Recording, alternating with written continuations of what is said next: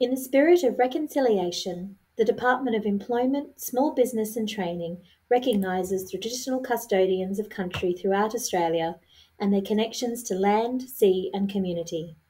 We pay our respect to their elders, past and present, and extend that respect to all Aboriginal and Torres Strait Islander peoples today. The Growing Workforce Participation Fund is one of many financial and non-financial programs available through the Queensland Government's Back to Work program.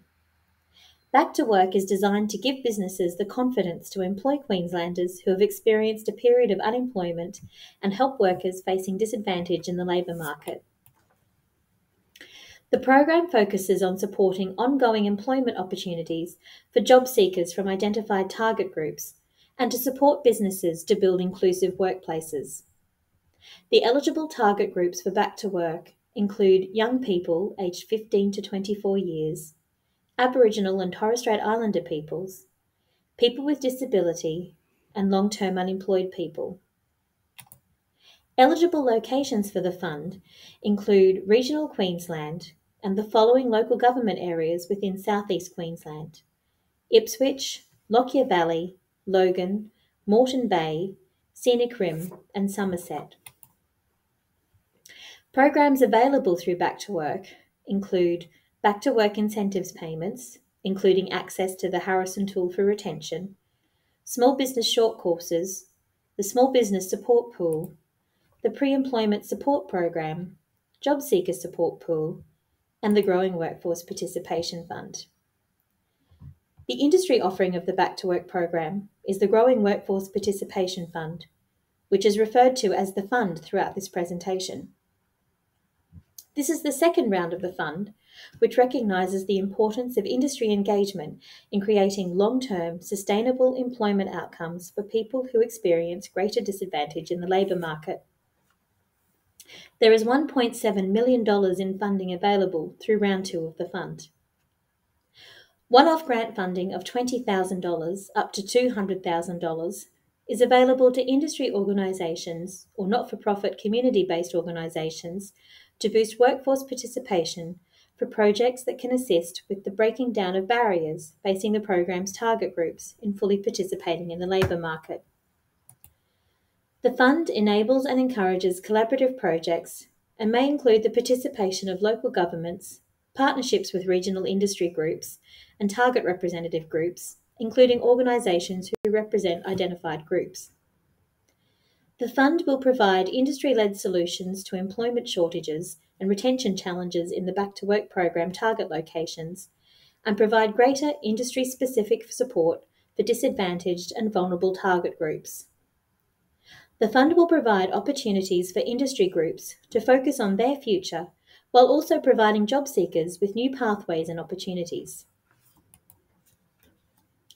The department encourages collaborative projects and may include the participation of local governments, consortium partnerships with regional industry groups, and cohort representative groups. However, applications must be submitted by an eligible provider. For those industry organisations and cohort representative organisations wanting to establish a consortium partnership, the application must be submitted by an eligible provider, and only one application per eligible provider is permitted per funding round. The breakdown of proposed funding between the consortium partnerships must be detailed as part of the proposed project budget. Eligible organisations include the following: industry associations, that is, an organisation representing an industry, including peak business and employer organisations and industry advisory bodies, such as industry skills councils, chambers of commerce and industry, local councils in eligible back-to-work delivery areas, community-based organisations, and social enterprises. Grant funding is available for projects that can assist with the breaking down of barriers facing the target groups in participating in the labour market, including a strong focus on promoting and supporting retention. All projects must be evidence-based and have measurable outcomes. Eligible activities include projects that aim to increase labour market participation and engagement from the target groups, provide pre-employment support, address industry-identified employment shortages, or provide new methods of workforce planning and development and supporting resources. All projects are 12 months in duration. Funded organisations must specify target numbers of job seekers, employers and/or employees to be assisted over the life of the project. In addition to these specified targets, the following standard KPIs will be applicable, including for the number of employees assisted, at least 95% of that target must be achieved. For the number of employers being assisted, at least 95% of that target must be achieved. For the number of job seekers assisted, at least 95% of that target must be achieved, and of those job seekers assisted, a minimum of 55% are successfully employed at the completion of the project. Other project KPIs will be established based on approved project specifications. The Guidelines for Funding provides a table with examples of eligible activities. This list is by no means exhaustive, and we encourage applicants to think of projects that will suit the objectives for their industry. Eligible activity categories include projects that aim to increase labour market participation and engagement from the target groups. An example activity for that category may include development of contemporary solutions to overcome barriers and increase accessibility to jobs in the Queensland labour market. Pre-employment support projects. An example activity may include new programs and approaches that support the target groups through job matching, enterprise skills development, mentoring, and workplace experience. Workforce development and resources, the development of attraction and recruitment strategies for the industry to create sustainable pathways for the target groups into employment.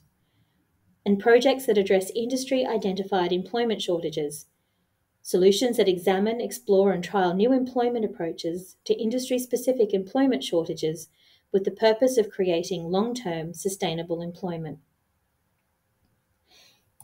Ineligible activities for the fund include work that is deemed core business for the applicant or partners, any project or part thereof that has or may be funded under another government program, recurring costs for the organisation, for example, ongoing staff costs not related to the project, established positions within the organisation, normal operating costs, including utilities and building lease costs and core functions of the organisation, the purchase of assets, capital equipment or significant assets, including buildings or vehicles, retrospective payments for expenses already incurred prior to grant funding approval or for work already undertaken, costs for consultants, contractors or other suppliers of the services that are financially associated entities with the applicant, travel costs, including hiring and leasing of transport, airfares and fuel.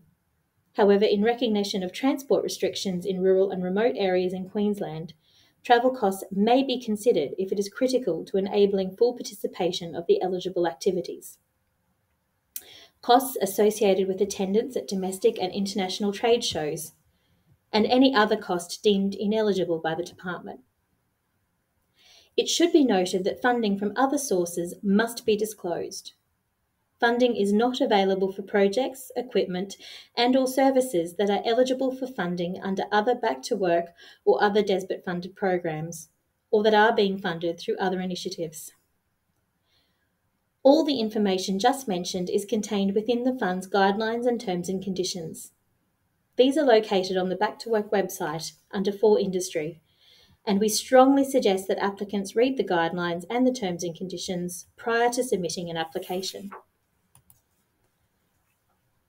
There is a two-stage application assessment process. The Stage 1 assessment involves assessing applications against the capacity to manage criteria outlined in the guidelines for funding. This includes evidence of financial viability of the applicant, organisational structure, governance, risk management and reporting framework, and experience in managing government funds and other similar projects. The Stage 2 assessment involves assessing eligible applications against the remainder of the assessment criteria outlined in the guidelines for funding.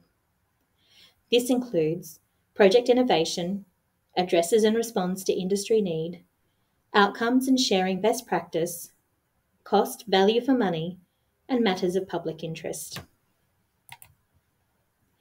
All documents to support your funding application must be provided at the same time as your online application.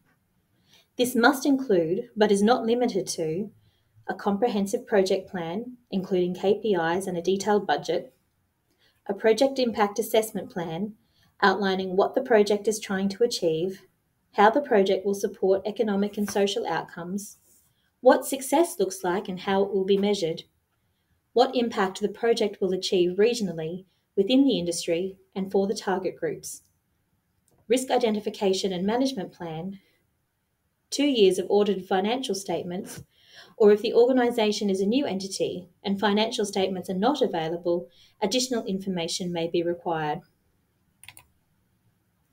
Access to the grant applications portal is now live on the Back to Work website, so potential applicants can now register for their account.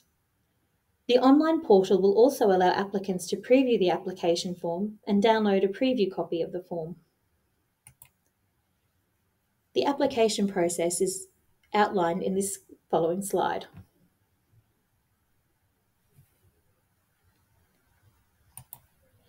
Applications opened on Monday the 3rd of April and close on Monday the 29th of May at 5 p.m. There is no provision for acceptance of late applications after the closure date or the submission of further documentation. The application must be submitted by an eligible provider, and only one application per eligible provider is permitted per funding round. Further information, including links to the guidelines and terms and conditions, is available on the Back to Work website. We also have a dedicated email address for you to send through any questions following this presentation. Thank you for your interest in the Growing Workforce Participation Fund. Please feel free to contact us should you require any further assistance.